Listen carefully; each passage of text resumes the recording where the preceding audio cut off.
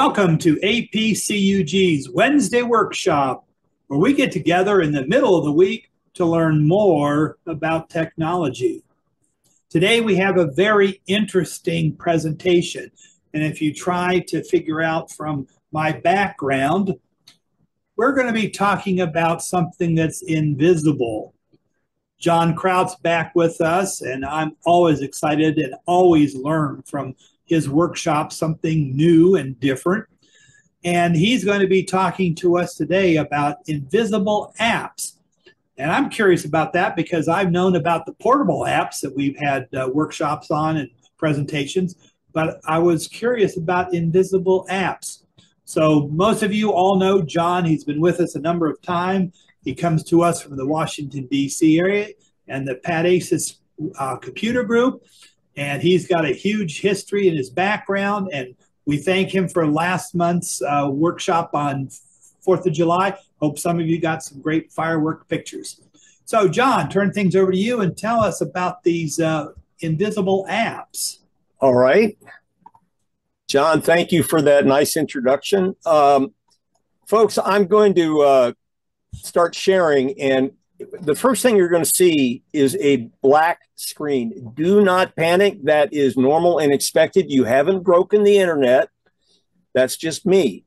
I use that to turn off some things that would otherwise block my slides. Here we go. There's the black screen, and I'm going to turn off a couple of things. Let's see here. I'm going to turn off the video panel, and I'm going to turn off the floating meeting controls. And once all that disappears and I get rid of this latest entered the waiting room message, there we go. We can start. All right. So sometimes when I show you things, what I do is embed QR codes. And when I do a lot of that, I give you a brief summary on how you can make use of those. And this time I only have one. It's at the very end, and I don't have any web page URLs, so I won't show you QR codes for that. The next slide, though, provides instructions on how you can capture on your computer or phone any of the slides that you think are useful to you. And let's start with Windows. If you're using a Windows computer to watch this presentation today, you can use this keyboard combination, the Windows key, and while you're holding that down, you tap the print screen key, and that will store the current slide in a folder for you called, under Pictures called Screenshots. For Mac, you hold down the Shift key, you hold down the Command key, and tap the number 3, and that will save it to your desktop folder. For Android, if you're using an Android phone to watch, you hold power and volume up. I would recommend holding the volume up first, because if you hold power for a long time, it'll turn off your phone. And that stores it in internal storage in a place called DSIM and Screenshots. And why that fourth row appeared while I was talking, I don't know, because I wasn't literally touching either the keyboard or the mouse. It's magic. iOS, meaning Apple phones, Apple iPads. Let's go back to that one because I didn't even get to say it. You've got a couple of keystrokes that you can use, home plus volume down or power plus volume up. I would prefer using the home key. And that'll store it in your photos along with all your other photos as it happens. Okay, now let's get to the title, Invisible Apps. And this actually became a focus of mine about 10 years ago when I got my first smartphone. I'll explain. But let's make sure we're all up to speed on the tech jargon. You know that in every smart device, whether it's a smartphone or a tablet or a computer, there is a device called a central processing unit, or CPU, and that is the chip that knows how to execute programs and the operating system, which is itself a bunch of programs. RAM, or random access memory, is simply the memory which a CPU can find and execute instructions. So That means that when it's running an app for you, that app must be in RAM. And also, that's where the CPU can create and modify data. Now, there's another type of memory, particularly in portable devices, called flash memory.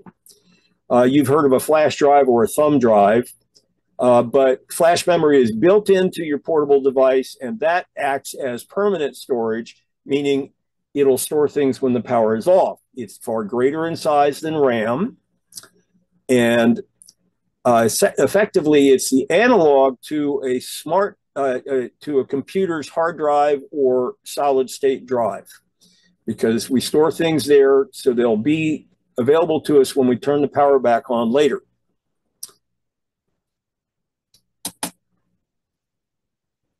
Multitasking. Now, this is a big part of every one of those devices, personal computers, tablets, and smartphones. It simply means that your computer or tablet or smartphone can each run multiple applications at the same time. And that means they all have to be in RAM to run at the same time.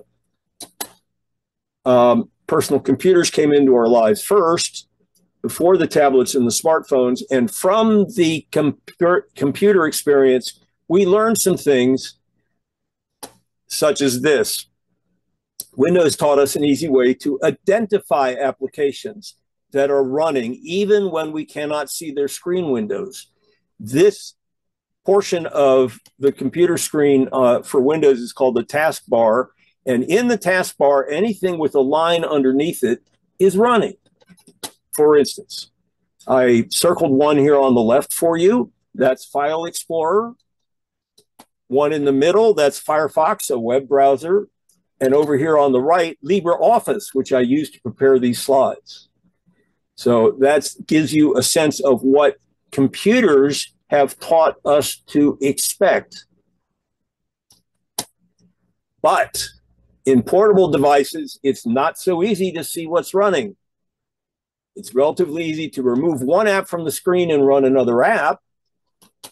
But when you remove that first app from the screen, it's still running, still using part of the CPU time, still in device RAM, still using battery power, and perhaps still using the internet. Now, on a portable device, these running apps are normally not seen. So it's easy to forget about them and how they impact your portable device. I call these unseen running apps invisible apps. And when you accumulate a large number of invisible apps, what happens? The phone heats up, or the tablet heats up and slows down. Even charging the battery slows down. Now, why are invisible apps allowed to exist? You might want to copy data from one app and paste to another app, and you have to be able to switch between the two to accomplish that. So that's one reason. You might want to do product identification and price comparisons at various stores and online retailers. So you might have a few tabs open in a web browser, and you might even have your camera open to scan the barcode on a product to see if you can find a better price. So it turned out 10 years ago, I learned the effect of too many invisible apps the hard way. And we all know the hard way is usually the most powerful education. I bought an iPhone 5. That was my first smartphone. And I did not know about invisible apps. I kept my phone running all the time. My oldest kid was in college at that time, and I wanted to be able to hear from her if she had to call me even in the middle of the night. One day, while I was at work, the phone slowed to a crawl and was very, very hot. I mean, the sort of thing that if you have it in your pocket, you can tell. If you have it in your hand, you want to get rid of it. It was that hot. And so I went online, used the web to research the cause. And I found out it had something to do with what I learned about the way operating systems work when I was in graduate school in the late 90s. Well, actually, it was the early 90s. Yeah, early 90s. I found out how to see and shut down the invisible apps because they were causing the problem. And I'm going to explain that in detail. I had 64 invisible apps running that day on a phone that had only 1 gigabyte of memory, RAM, in it. Now, that RAM is the key. When you run an app, as I said earlier, it occupies RAM, the only place where CPU can execute the app's instructions in software. But when RAM fills up and you start another app, the operating system moves the least recently used apps to flash memory out of RAM to make room in RAM. And they do that until they have enough room to run the new app that you wanted to start. And that's why sometimes starting a new app takes a long time. It's a relatively slow process because flash memory is much, much, much slower than RAM by a factor of roughly 100.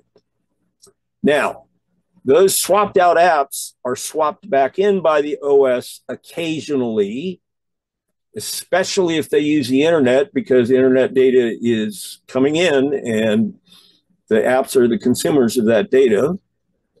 That's not the only reason. There's many other reasons why they might be swapped in. But every time something has to be swapped in, when RAM is full, something else has to be swapped out first. And it can get extreme. And that's exactly what happened to me. In extreme cases, the CPU spends most of its time swapping apps. And that means it can't spend much time executing apps. So I'm going to show an example of what I think sometimes when you're teaching people something that they have not had any occasion to try to understand previously, it's good to have a drawing. And we're going to show you a drawing. Let's assume that there are 6 apps named A, B, C, D, E, F that are in some sense running, but they can't all fit in RAM. So RAM is too small to contain them. And so we find the first 3 that were, when the next 3 were running, the first 3 were swapped out to flash memory. Here I've illustrated that as a box with the word flash at the top. And D, E, and F are in RAM. So those are currently executed. But from your viewpoint, you can't see which apps are in which places. You just know they're all running, or you may have forgotten that most of them are running because you can only see one on the screen. So the user taps App A to resume its use. This is what happens. App A is not in RAM. CPU swaps out app, it picks an app that hasn't been used recently, in this case D, and it swaps it out. It puts it in flash. So here I've crossed it out in the RAM box and I've put it into the flash box. It has to open up memory first before it can restore A to RAM. And then it swaps in App A, removing it from flash, putting it in memory so that it can resume the execution of App A. So what this suggests to you is that when something goes into flash memory, when it's swapped out, that means its current state, which means the last executed instruction in the software, is saved so that it can resume at the very next instruction. Now, swapping does have other causes. There are many other causes why things are swapped in and out, not just somebody trying to use one again. The point is that when RAM is full and swapping happens several times per second, the CPU is unable to respond quickly to you or any application user. And that may be why, for instance, if you're sitting at your computer and you click on something, it does not respond immediately. And that means that something's being swapped out and then swapped in to make it possible for you to use whatever you clicked. There's a technical term for that behavior, and here's something you can use to amaze your friends. It's called thrashing. And that refers to the fact that RAM is full and the CPU spends almost all of its time moving stuff in and out of RAM between the swap out area and the RAM itself. That's called thrashing. Okay, now that was 2012. What has happened since then? Portable device CPUs, RAM, and flash memory are all faster. And in some cases, there's more of the RAM and the flash memory. The amount of RAM has not grown as fast as flash memory, however. So here's a comparison. iPhone 5, that first iPhone I had, 1 gigabyte of RAM and 16 gigabytes of flash memory. But look at what you can get. And this isn't even the most recent iPhone. This is an iPhone 11. It has 4 gigabytes of RAM, so it grew by a factor of 4, and either 64 or 128 or 256 gigabytes of flash memory. So the flash memory grew by a factor of at least 8.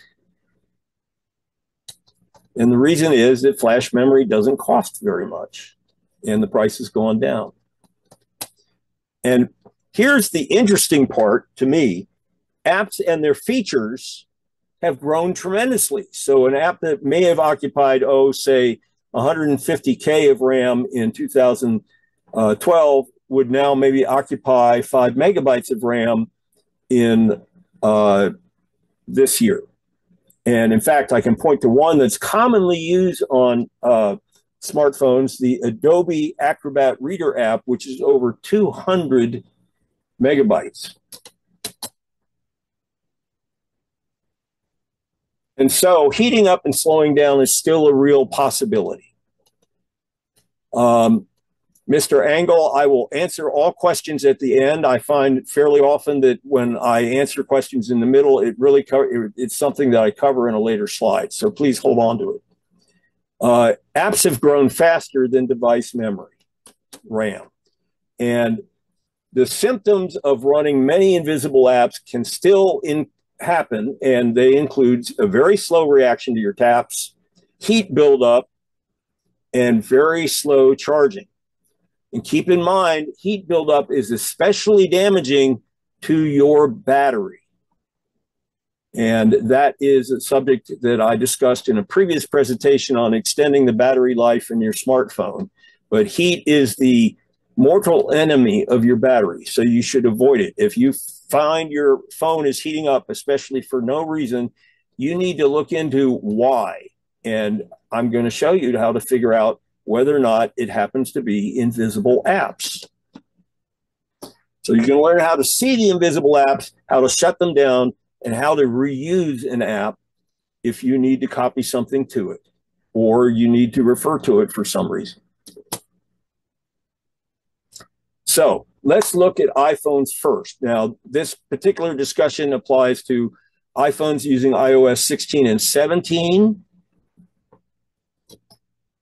because that's what I have available to me.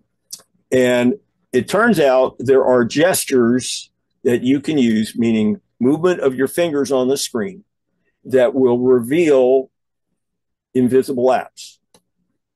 It won't show you all of them at once, but you can scroll through them. A gesture is movement of one or more fingers across the iPhone screen, and gestures to reveal, browse, reuse, and or exit invisible apps, shut them down completely, involve a single finger. Real easy to learn. Now, something else I found out in iOS 16 and 17, when you have invisible apps running and you literally shut down power on the phone, those invisible apps will resume their operation when you restart the phone. I don't know why Apple chose to do that, but it did, and you need to be aware of that. Okay, Now, the first thing is something you probably are all familiar with already, you iPhone users. How do you make a current app invisible? The one that's visible to you on the screen. You place your finger at the center of the app on the screen and drag up and to the right, and it appears to drop back into the app icon. That app appears to shrink itself back and resume its icon state. But that does not mean it has stopped running. No, not so. It's still running. Older iPhones with the home button, instead of using the gesture, you tap the home button. And that was true of my iPhone 5. Okay, now, what is the gesture to allow you to see invisible apps? That gesture is to place the finger at the bottom of the screen and drag straight up to the center. And what you see is something like what I've captured here and shown to you on the right. And you'll be able to see 3 apps. That doesn't mean only 3 are running. If you see fewer than 3, that means 2 are running or just 1. But you will see what we call a tile, and you will see an icon above each tile. And this is how invisible apps appear. And I circled the tiles up there. Well, I tried to. Each tile has its icon at the top left. And so if you're familiar with the icon, you can tell which app is associated with that icon. And the one in the middle even has its name shown next to the icon. And you can browse. You can swipe left and right through the list of apps and see all of them. There may be 20 or more, or in my horrible case, in 2012, 64. And just by the way, those apps include both the ones that are currently in RAM and the ones that have been swapped out. And you can't tell the difference by looking at those tiles. To shut down an invisible app, you tap and drag the app straight up out of that set of tiles. To shut down several of them, you can drag the tiles straight up using multiple fingers. Now, at most, since they only show you 3 at a time, you can use 3 fingers and drag 3 tiles straight up. There's no single gesture to shut down all invisible apps. And as you can guess, because of that, it took me a very long time to shut down 64 invisible apps. But it's real easy to find. Once you've found an invisible app that you want to continue using, you just tap the center of its tile. It will occupy the full screen. And there you go.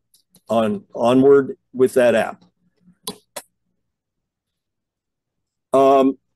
Now we're going to switch to Android devices, and we're going to talk about Android 13. However, this mechanism I'm going to show you, it has been in use in Android for quite a long time. Androids have buttons. The older ones had physical buttons, like my Samsung Galaxy S7. The S10 and the S20 have what are called virtual buttons that show up on the screen. Now, here are the virtual buttons on my current phone, which is the Galaxy S20. I call them the big 3. The one at the left with the 3 vertical lines is the task changer. That's the one we're going to use to see invisible apps. The one in the middle, which is a square with rounded corners, is called the home button, which takes you back to the first screen of your main, most frequently used apps. And finally, the back button, which sometimes does the same thing as the home button, but inside an app, it can also move to a prior screen of the app. But the one we're going to focus on is Task Changer. If you do not see the big 3, then tap and drag the bottom of the screen up. Probably only have to do that about a 1/4 inch, and those virtual buttons will appear. And I already mentioned what home and back can do, but Task Changer allows you to see those invisible apps. Now here is the default view of invisible apps. And again, it involves tiles, and they're arranged in left to right, sort of left to right, so you can scroll through them just like on iPhone. To resume use of an invisible app, you tap the app tile. To close an invisible app, you tap and drag its tile straight up. But there's a great convenience in Android phones for closing all invisible apps. It's at the bottom. I've circled it in red for you here in this illustration. To close all of them, you tap the Close All button. There's another way to do it. Shut down and restart the Android phone. That will not restart invisible apps, unlike the iPhone. So the Close All button is your friend. Now, it turns out Samsung Galaxy phones have a great convenience from the Galaxy Store, which is operated by Samsung. You can download free apps to customize the appearance of invisible app tiles, and in particular, to let you see more of them on the screen. The default appearance and 4 others are available. You're going to see the others on the next slide. And I emphasize that you have to use the Galaxy Store to obtain this capability, not the Google Play Store. Here's the first one. It's called a grid. It lets you see 6 at a time, and it puts the Close All button on the left side. I circled that for you here. There's another one called a stack, and it lets you see a bunch, but not as clearly as grid. There's another one called vertical list, and it only lets you see 3, but it gives you, well, 1, 2, yeah, well, 4. Sorry, I can't count today. Must be my allergies. And finally, the one I use, which is called Slim List. I put stars by it because you can see 11 apps at a time. And I think that has a particular value. That's the one I use. Now, these instructions are particular to Android 13 Galaxy phones. I think it'll work on Android 12. I did that on my Galaxy S10.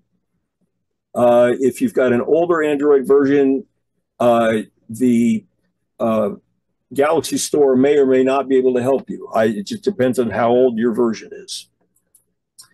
You download this app from the Galaxy Store. It's called Good Lock. It's a pun on a Korean. Samsung is a Korean a company, and it's a pun on something that is very important in Korean culture: good luck. You open that app, and in the first screen, tap Make Up. In the second screen, tap Home Up. And that will allow you to install a second app.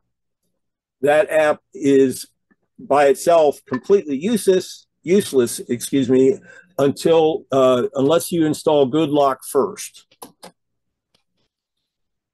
And once you've installed that, here's how you make use of those other types of invisible app displays. You open the Good Lock and tap Home Up. On the Home Up screen, which is shown on the right here, you tap Task Changer. And the Task Changer gives you a list of different types of displays. They call them layouts. And you just tap the corresponding radio button for the one you want. When you tap it, you will see a tiny example of it on the right in the same Task Changer screen. You also have to make sure that the In Use button is on. That's at the top of the screen. I mentioned it earlier. When you shut down and restart your Android 13 phone, invisible apps do not survive.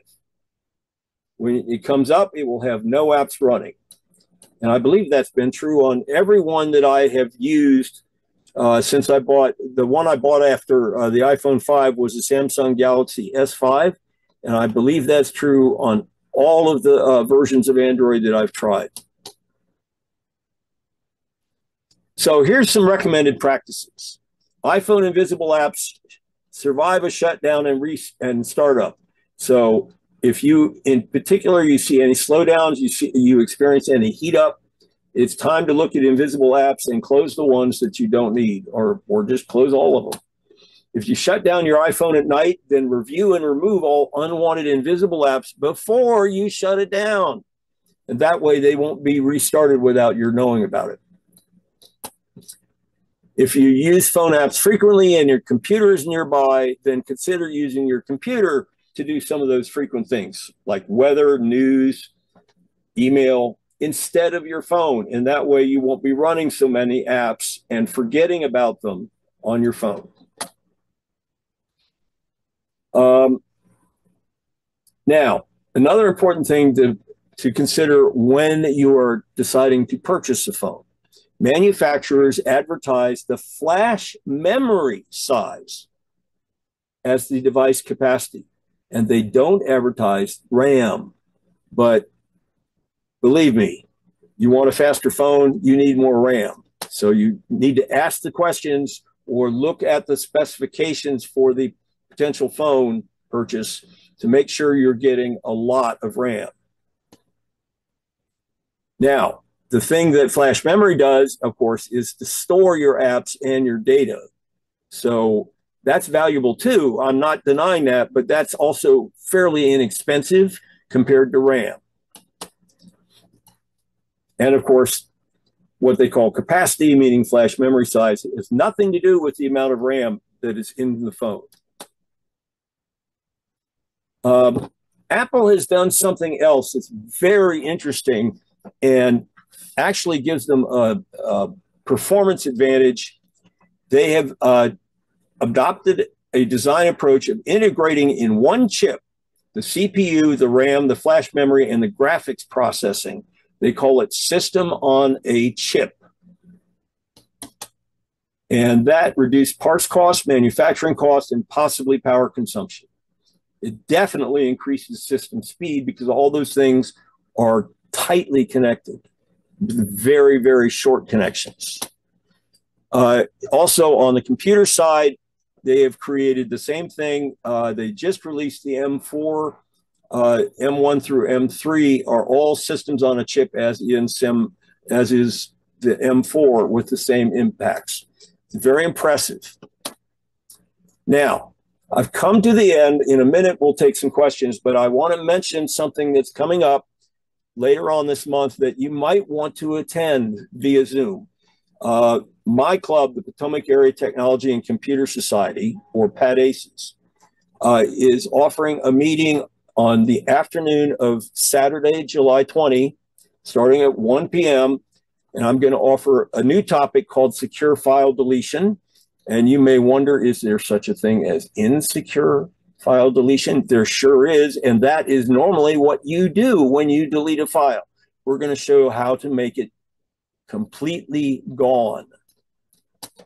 As a member of an APCUG affiliated group, you are welcome to attend by Zoom. You do have to ask for a guest pass. And this is one way to do that. You write to this email address and you ask for July 20 guest pass. Include your full name, not a name like Megan's iPad, but your actual full name, your city and state, and your user group name.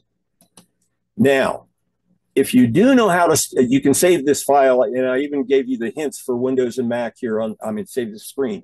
And I even give you the hints for how to do that with Windows and Mac on the bottom of the screen. But if you have a phone and you know how to scan a QR code, you might want to do this, scan this QR code, because your portable device, after scanning this, will open your email app and write the email for you. You will still have to fill in the spaces in that email for your full name, your city and state, and your user group name, and then hit the send button. And that's it. Okay, I am done. I am going to stop the share. And at this point, we can see How many questions people have come up with?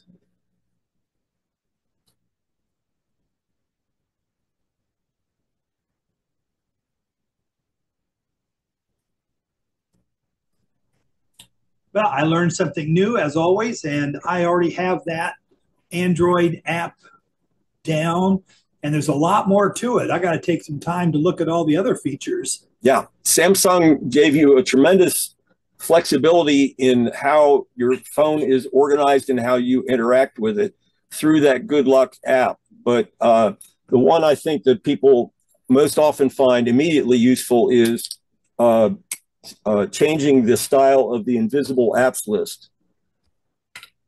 I'm going to have to open up some apps so I can see the choices. Okay, you ready? Why does Apple encourage us to leave the apps running in the background rather than shutting them off? That's a good question. And they're not the only ones. Yeah, I even, in the late 1990s, I owned an early example of a portable device from Hewlett-Packard called a Jornada. They did about the worst thing that you could do. They put an X in the upper right corner of every app that occupied the screen. Now, if you're a Windows user, what does that X tell you? Click the X to exit the app, except guess what? That's not what happened on Jornada. It kept running. So I felt like they made a big mistake. Why Apple does that, I don't know what the justification is. Clearly, the official justification is to give you the flexibility to copy data from one app to another or to make reference to one app when you're using another app. So the side effect of that is that it remains possible to run many apps and just forget that they're still running or they're at least available in the list of apps. And of course, then eventually, if you ignore it for a long time, like I did back in 2012, you end up with a phone that's thrashing. And just by the way, that word was invented in the early days of virtual memory operating systems in the 1960s. And it has persisted ever since because computers do that all the time. Big computers, mini computers, mainframes, anything running Unix or Linux, even Windows. Does the four-finger down swipe still work while addressing open apps on an iPhone? No, 3 fingers, not 4. Thank you. How do you get a total count of open apps? On iOS, you only see active ones. Well, I wish I could give you a nice clean answer. Flip all the way through the list, count them. I wish there was a better way. I don't know of one. Okay. I am interested in Android apps that truly run in the background. They don't show up on the list of, as John calls, running apps, invisible apps. Can things like Snap Bridge from Nikon? It runs automatically in the background. I want to only run this program when I want to run it, but I don't know how to restrict it to only run when I specifically start the program. I'm good. I'll tell you what, I think that's worth looking into because I just loaded an app that I wasn't familiar with on my Android phone, and it had an option in its settings to run it when the phone starts. And so I made a point of shutting down my phone and restarting it, and by golly, it started right up again. But it doesn't show up in the list of running apps. And there is an alternative type of software called a widget for Android phones. And I suspect it's a widget at that point. But again, I'm not sure. I will just have to look into it. And if you send me your answer, I can send it out. John, Well, was there an option to not run it at the startup? yes, yes. So you might be able to go back and do that. Okay. Yeah, oddly enough, that particular app, its main point is to allow you to run other apps at startup. And what I was running was what I used the app to run is the battery monitor app that tells me when my phone is discharged to 20% or charged to 80% in order to preserve the life of the battery. So that battery app now runs constantly as well. So to translate it for me to be easy, phones have start menus just like Windows has a start menu. Is that a correct statement? I don't believe so. No. I see a number of apps on my Android phone that I can scroll through. I see a number of apps on several screens of apps on my iPhone that I can scroll through. There's, as far as I know, there's not another the equivalent of a start menu on Windows. Thank you. I would say on mine, you swipe it up from the bottom and then all your apps are there. Yeah, I would say your home screen is sort of like your start menu because you can customize that and put whatever apps you want on it. Right. As John says, when you swipe up, you see all your apps that you have installed on your phone. Yeah, those are accurate statements. When you swipe up on and just so the audience is clear on this, we're talking about Android phones. You swipe up on an Android phone, you see an alphabetic list of your apps. If you don't do that, the default screen is one that you organize so that you can have your most frequently used apps on that default screen. In that sense, it's an analog of the start menu. Yes. Okay, got a couple of comments. On a phone, can hit home button twice to show what is running and then drag up to close. There was no name on that. And here's another comment. Most of the Samsung apps are also available in the Google Play Store. But not all. Right. Yeah. Most of the Samsung apps. Right. That's not right. The one that John mentioned is only in the Samsung store. Okay, now, knowing Samsung phones from what Bill has talked about before, does that, if you have a Samsung, you have access to different apps than a Motorola phone or something like that? To some extent, there's a number of things that change. There are different options within the settings app. I know this because my son uses a Motorola phone.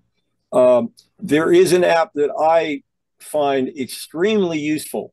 Most of you who have Windows computers know that one of the things you use the most is the Windows File Explorer.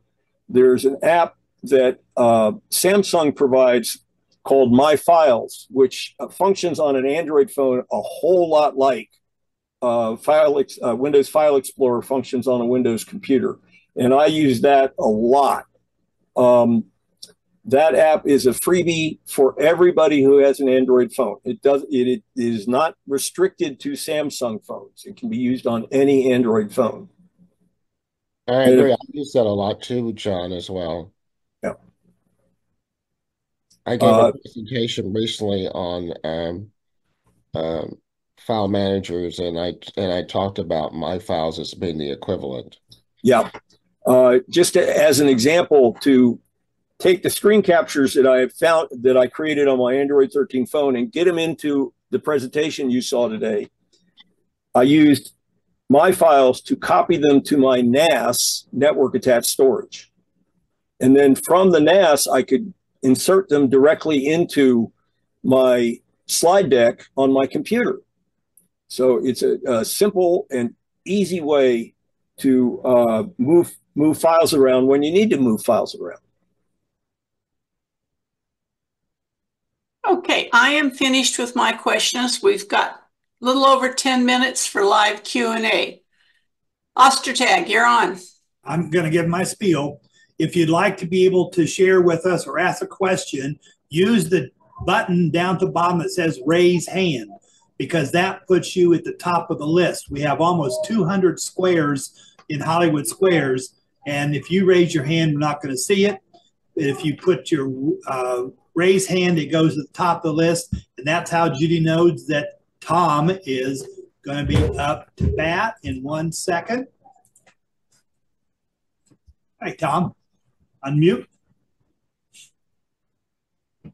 Yes, your question about how you can tell how many apps you have on your iPhone. What you do is you go to settings and then you go to general and you go to about and you look down there and you find out how many apps you've got. It'll tell you how many videos, how many pictures, how many apps. In my case, I got 301 apps. And do I use them all? No, I use about 10. I do not believe that that shows you how many are running. What? I do not believe that part of the settings app shows you how many are running. No, I didn't say that. I've got 301 apps on the phone. Okay. Do I use 301? No, I use about 10. Okay, my question to you is, why in the world don't you remove them to make more space? Because I'm lazy. Oh, Tom. That's an honest answer. I know. Good answer. Anyway, you're on mark, but John's answer that he gave about 192 people here, if we opened up the presentation time to 190 plus people who wanted to ask questions, John Krout would have never gotten through with his. Al would never be able to have time enough to do his. We use the chat box. And when there are no more questions, then there's live Q&A. Okay? So you're on. Okay, I'll be quick. I lost John early on in the presentation because I didn't understand, for example, how to swipe. He was saying up and to the right on an iPhone. Well, that to me means up diagonally. And I tried that and it didn't work. And so I wasn't sure what he meant. And then I lost him and he was talking about iOS programs. I don't know which one I'm using. So it's kind of like this was more an advanced user's presentation, I gather.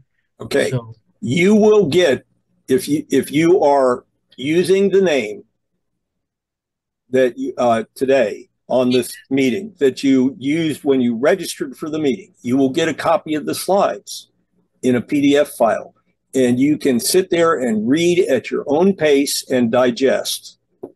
So that's something I strongly recommend for everyone.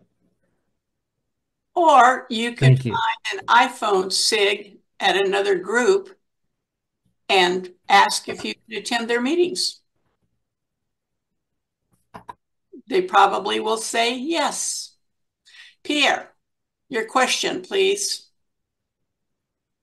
Yes, good morning or good afternoon. I don't have questions. I have a few comments that I'll go through as quickly as I can. First of all, thank you, John, for a very well presented set of slides. About invisible apps, maybe it would be, people would understand better what we refer to when we say invisible apps if we were to call them background apps, because they are just running in the background. They're not in the foreground. Okay, just maybe to make it more understandable. On iOS, somebody made a comment, why did Apple allow invisible apps? Well, thankfully they did, because otherwise you wouldn't be able to go back and forth between two apps and potentially copy and paste information between two apps. So the fact that you can have more than one app running at any given time is actually a godsend. It's the same concept that you have on a computer, where you can launch more than one program and go back and forth between the two or three or four, whatever. Number of invisible apps, yes, there is no known way of finding out how many background apps you have running in iOS.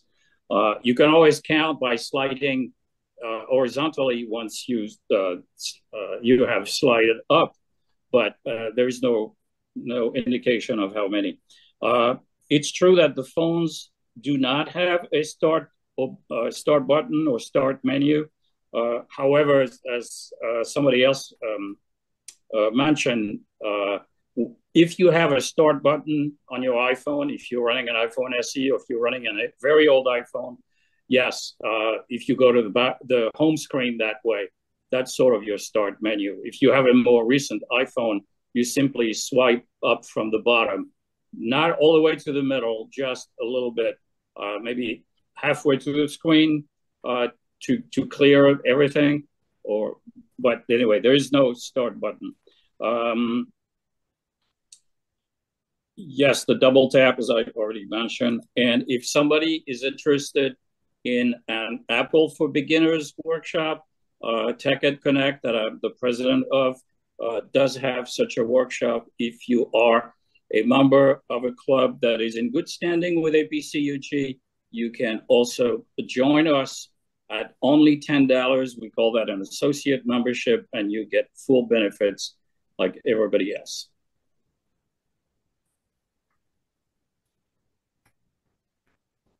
So I'm not the only one who does a commercial. I suppose so.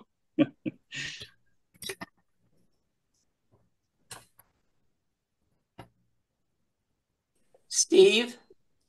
Nope, Sig. Oh, sorry, I'm looking the wrong way. Sig? Thank you.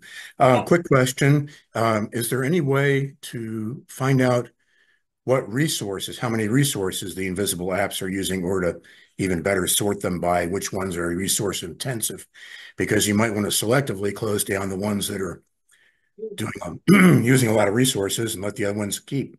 Well, there's one answer to that I'm aware of, and it's not much. It is possible by looking at each app. In Android, when you start the settings app, one of the choices in it is called apps. It gives you an alphabetic list of the apps, and you can look at each app and see how much memory the app itself occupies and how much cache and how much data it has as well. So that gives you a measure, but it doesn't tell you much of anything else, such as, well, I can get really technical here, but frankly, it's been a long time since I was in graduate school, and I'm not sure I'm going to get it right, so I'm not going to get technical. But that's the only way that I can tell you to look for resources used by an individual app. And yes, I, like the other gentleman who spoke earlier, I too use maybe 10 or 15, and I've got over 300 on my phone. And in some cases, because I was writing articles about them, but that doesn't justify keeping them around forever.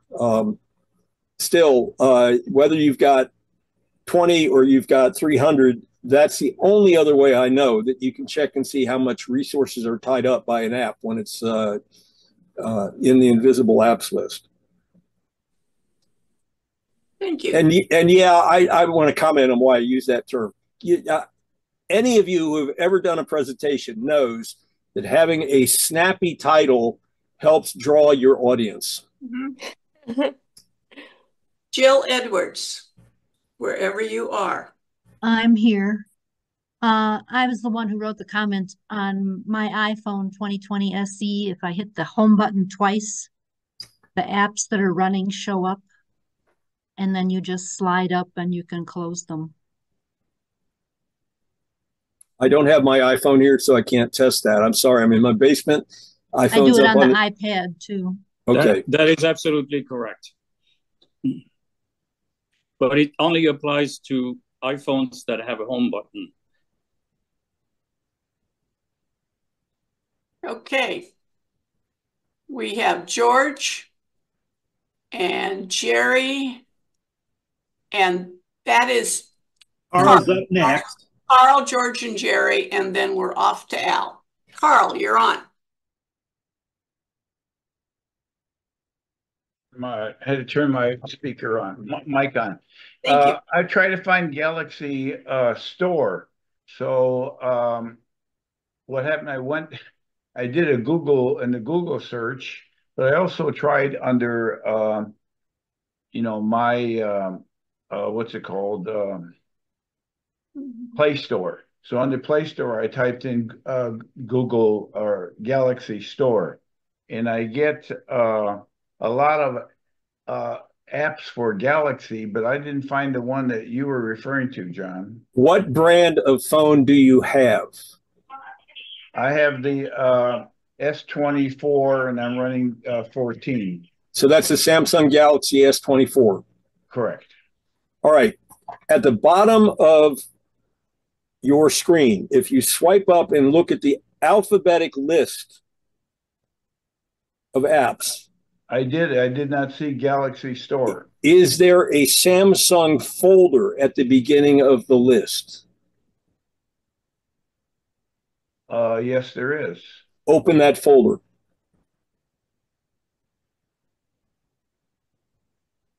Okay, of course I see, let's see if there, well, it goes from find, and the last one is wearable, which I'm using for my watch. Smart things, smart switch, messages, members, my files, global goals, find. I don't see. Okay, I am unable to explain why you do not have a Galaxy Store app on your phone. I do not want to suggest that there was any, how do I put it, conscious decision to delete an app. But sometimes things get deleted and we don't realize we've done it. That's happened to me. So I don't know what to tell you, but there are numerous techniques that can get you that app. One involves developer options, where you obtain a package from somebody else who has the same phone, and then a package is the term for the file that literally contains the app. It has the extension APK, and then you can copy it onto your phone. I know that's not what you want to hear, and I'm sorry. I wish I could give you a better answer. One other possible thing to do is go to the very end and see if it's out of alphabetical order. I've had apps that get added on to the end, and then I have to put them back in alphabetical order. But Galaxy, the store, should be there for Samsung. Well, I see at the end store, but maybe that's by default means Galaxy. Let me try it. Yeah, that's it. That's it. Store. That's it.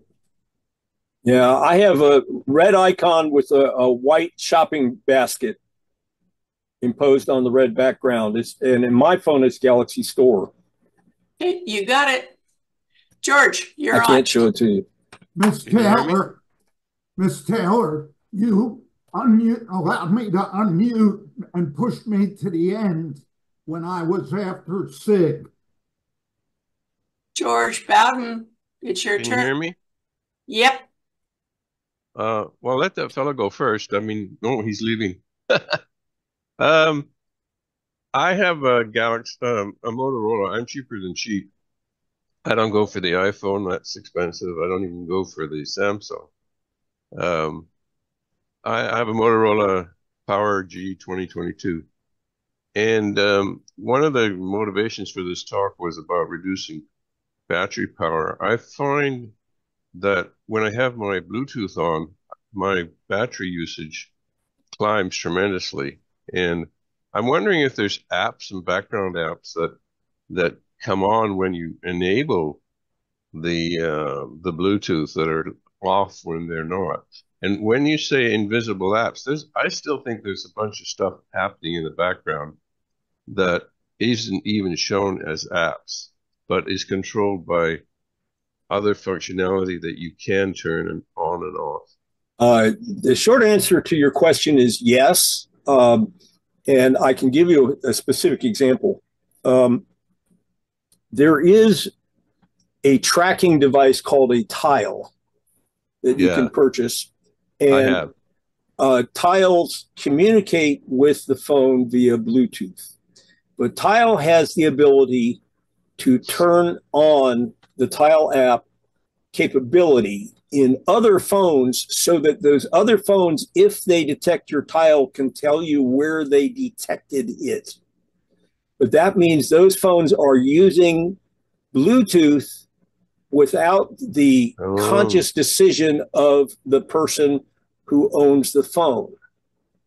Yeah, I have a tile, and it's specifically for that reason that I turn off the Bluetooth. And when I want to find my keys where I keep the tile, I have to turn the Bluetooth back on.